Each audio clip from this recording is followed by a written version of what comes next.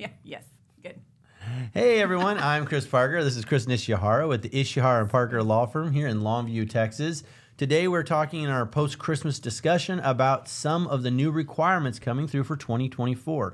If you are a LLC owner, if you are a corporation owner, if you're an entity that filed the Secretary of State, you need to pay attention. Back in 2001, the government passed the the Defense Accounting Act, which brought in the Corporate Transparency Act. Understand what that means. It means that if you involve one of those entities, the Secretary of State, you have new obligations. If you're an existing LLC, you have until 2025, I think, to actually come in compliance. If you are a new company or a new LLC filing with the Secretary of State, you have 30 days to file with the Secretary of State.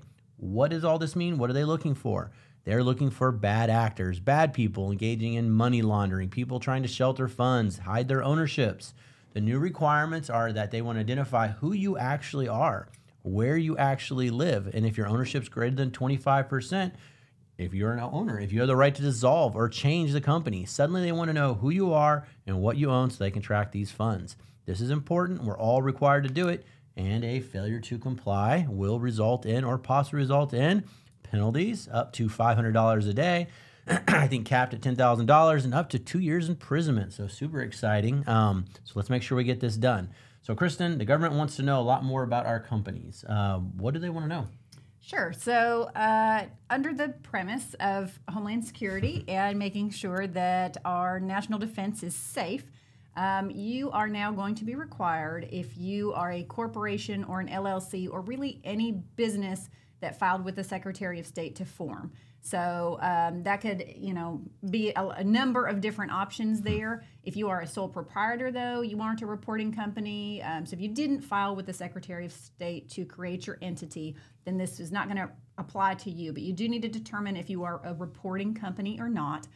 Effective January 1st of 2024, so right around the corner here, FinCEN, which is a bureau of the U.S. Treasury, will put out a reporting online option to submit to report your beneficial owners. So you first have to determine, are you a reporting company? If you're a filed LLC or corporation or limited partnership or any of those entities with the Texas Secretary of State, you are a reporting company. What are you reporting? You are reporting your beneficial owners and a lot of their personal information.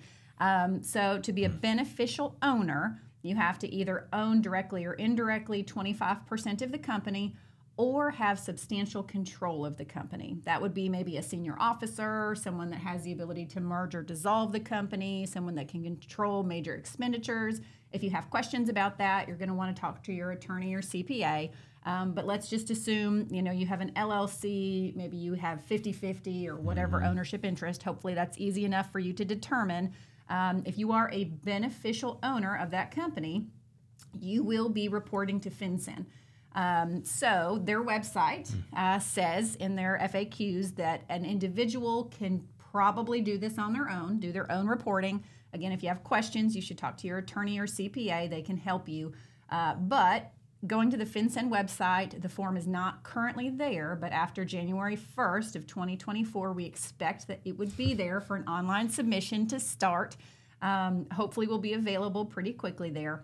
If you are a new entity forming after January 1st of 2024, like Chris mentioned, you will be required to complete this filing within 30 days. If you are an existing entity, so you already have an LLC or a corporation or a business entity, you have until January 1st of 2025 to complete this filing. Quick question. Let's just say I happen to be on multiple LLCs. I'm involved in multiple businesses, a rental company, an equipment rental company, a land renting company. Do I file one? So no, you will file for every entity you have. What you're reporting is the reporting company's legal name, any trade names or DBAs, the current street address of its principal place of business. This cannot be a P.O. box. Its jurisdiction of formation, so a Texas entity would, of course, be Texas, and your tax ID number. So for the reporting company, you're giving them all that information, and then you are listing each beneficial owner, whoever you have determined those people to be.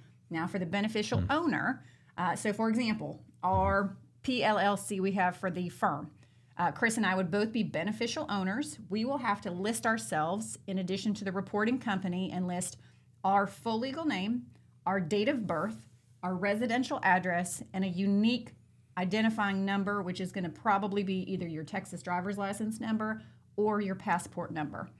So do we each submit one for the PLLC, or do we do one for the PLLC? So the reporting company is responsible for submitting the beneficial owner information. It is the reporting company that's responsible, so we do one for each entity that you have, but each entity must file, and again, for existing LLCs, that will be by the end of the year this year.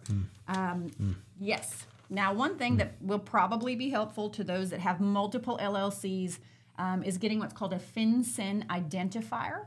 So each individual can submit through FinCEN, again, not open until January 1st, so I can't tell you exactly how this is going to work yet. You can request a FinCEN identifier. To get that unique FinCEN number, you're going to have to give them all that same beneficial owner information, but then they give you an identifying number. So then I can get a FinCEN number, and then when I report for our LLC and PLLC, I can give them just my identifying number. Why would that be easier? Because you have an ongoing obligation to update changes within 30 days. So if you have more than one entity, it will be easier for you to update in one spot under your FinCEN identifier if your residential address changes. Or if something else changes, it'll be easier to update in one spot than going to each entity and updating your beneficial owner information. This will be exciting. There'll be a lot of people who miss this. I'm kind of curious how they're going to handle it because the penalties seem pretty expensive. Yeah, if you go to the FinCEN website, they claim to have a large marketing process going on to get this information out there. But I do think that the information is not really out there and will be a change. There is no fee for filing. They're, purporting that it'll be an easy online submission that people can do themselves. So really the information does just need to get out there. What you submit is not public information. It's not available to people that are requesting it. There is not an online directory of any kind. It is just going to FinCEN. They are claiming that they will keep that information safe and not disclose to other people. Yeah. At least from the reporting standpoint, I guess we're really hoping that the CPAs and accountants are aware of it and at least kind of reminding folks. Tax season's rolling around. Surely they're always focused on taxes, but someone's got to let all the business owners know, like, hey, there's another hoop you got to jump through.